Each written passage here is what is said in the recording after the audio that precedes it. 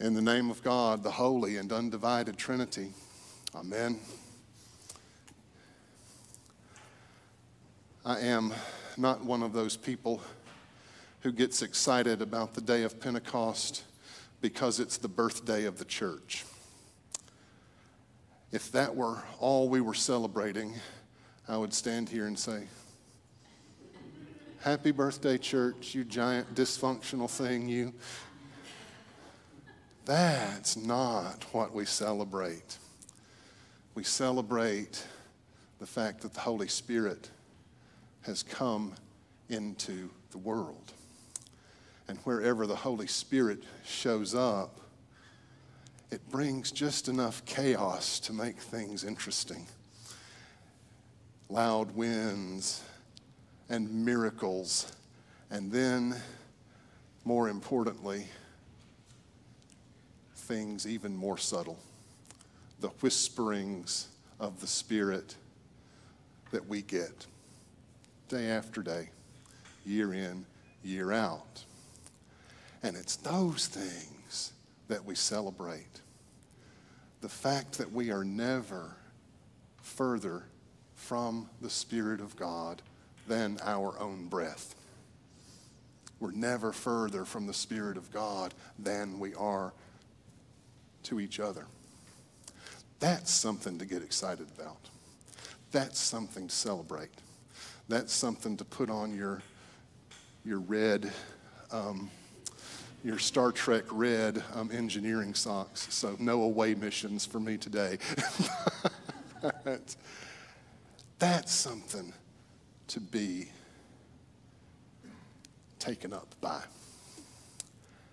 I do not believe that the miracle of Pentecost is that the disciples were able to speak in tongues that they did not study in high school or in college.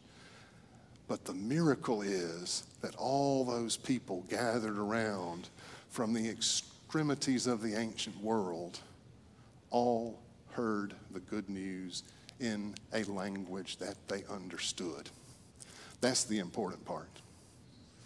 That's what we need to remember. That's what we need to cling to, is that God has opened the doors wide. God has opened the doors to all nations, to all people, and that is something to get excited about. That is something to celebrate. That is something that will sustain us. And all God wants us to do is to hear the good news in language that we understand and be willing to share the good news in language that other people understand. The world is changing. God is making all things new. I think sometimes we're like Philip, though. Philip and his good friend Thomas, who doesn't show up today. But Philip, we're like that. Lord, show us the Father. And Jesus is like, wait, where have you been? How many classes did you miss this semester, Philip? If you have seen me, Jesus says to Philip, you've seen the Father.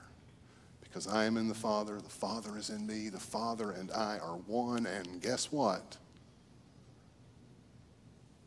The Advocate is coming. The Spirit of truth is coming.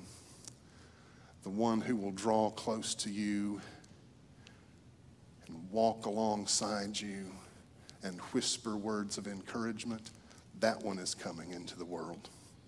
And that's what we celebrate today. The presence of the Holy Spirit. The Holy Spirit that gets us excited, that gets us energized to go out and share this good news. The Holy Spirit that comforts us when we are grieving. The Holy Spirit that reassures us that we have indeed seen God. Inasmuch as we experience Jesus, inasmuch as we see the divine in each other, that's what the Holy Spirit is here to remind us of. That's why we gather together. That's what we need to take away. because the Holy Spirit comes to us and prays with us. I don't know about y'all, but I take a great deal of comfort knowing that I don't pray by myself, that the Holy Spirit prays even when I can't pray.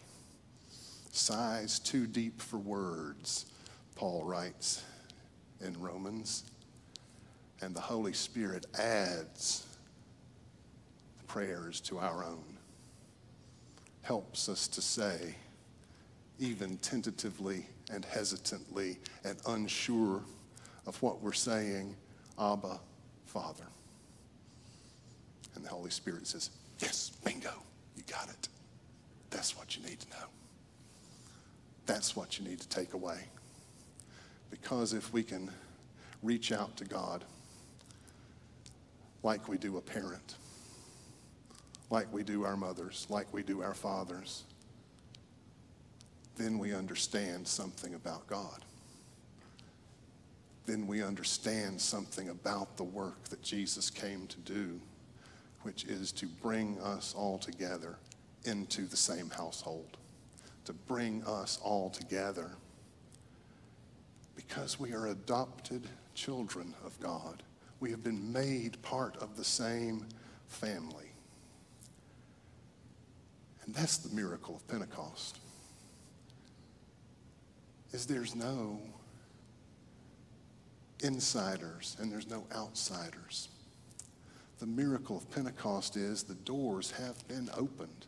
The table has been set. And it's not just for us.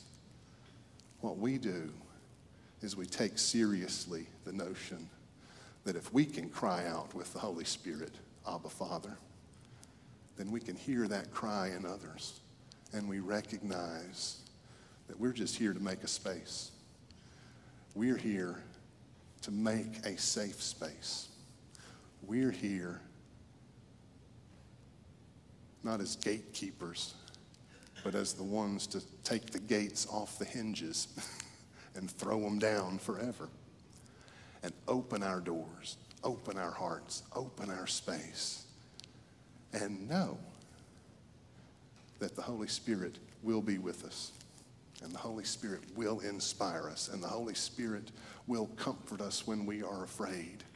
And the Holy Spirit will pray with us and add its prayers and help us to cry out to the one who is reconciling all things, bringing all things together, making all things new. And yep, that's something to get excited about.